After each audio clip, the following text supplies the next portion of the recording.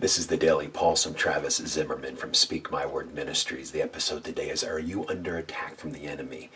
Serious subject and difficult topic to discuss, actually. You know, we love when God is outwardly blessing us and we're living life and you think we're hitting all the green lights in life. Everything's coming our way. We got the wind at our back, that type of thing. We love that.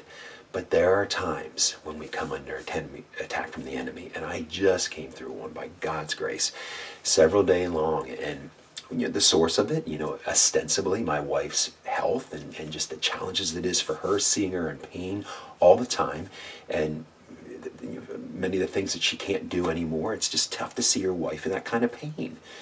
And then just working through this and the new reality and mom and dad being gone, and things are tough sometimes, and I recognize those, and I just prayed and prayed to God, pray, please. I mean, I felt like I was walking around with like cement shoes and going through the motions. And even in times like that, brothers and sisters, God has a remedy.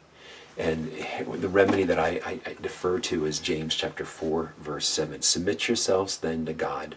Resist the devil and he will flee from you. Cling to God and he will come near to God and he will come near to you. Again, submit yourselves then to God. Resist the devil and he will flee from you.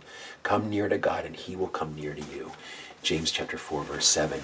This is imperative, brothers and sisters, that we grab onto God in those times. We recognize that, if we knew that we were driving along and we're going through a tunnel, we'd turn our lights on, wouldn't we? We'd say, well, it's going to be dark, so let me turn my lights on because I don't want to be in this tunnel and not see anything.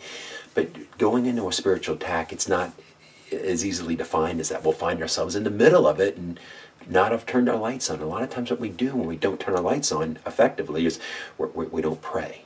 We don't turn to God. We don't submit to God. We don't get in our quiet time. We don't want to be at church. We don't want to do anything that has to do with God, do we? We just want to kind of go into a fetal position and just go in defensive position and just crouch.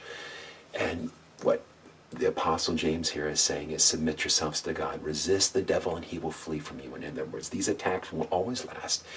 And knowing that we can trust in God even when things are difficult, even most of all when things are difficult, we can trust God to take us through that always. He's the King of Kings. He's the Lord of Lords, and he's our deliverer. In Jesus' name, amen.